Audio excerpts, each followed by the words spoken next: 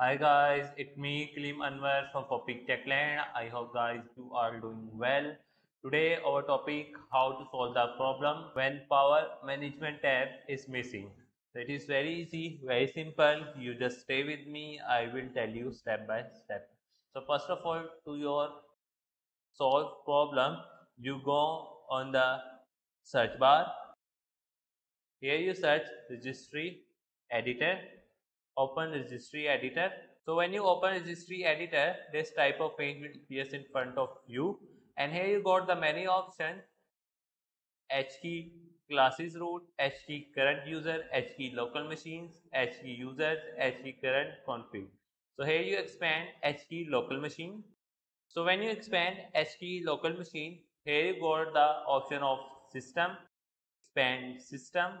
So when you expand the system, here you also got the many option, and here you got the option of current control set, expand it. So when you expand current control set, here you got the option of control, expand control. So when you expand control, here you got the option of power. So search power. As you see here guys, that power option was here. So click on it.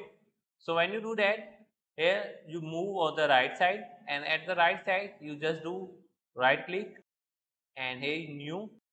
So when you click on new, this type of box will appears in front of you, and here you got the many options, but here you select the option 32-bit value, click on it.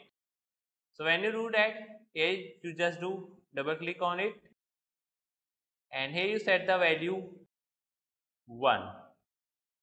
After that, you click on OK. So when you do that, you simply close your window and then restart your PC to make change in your devices. So after that, your issue will be resolved. So I hope guys this video will be helpful for you, and if you think that this video will be informative for you, so please like this video and please subscribe my YouTube channel Topic Tech9. Thanks for watching guys. See you in next video. Bye.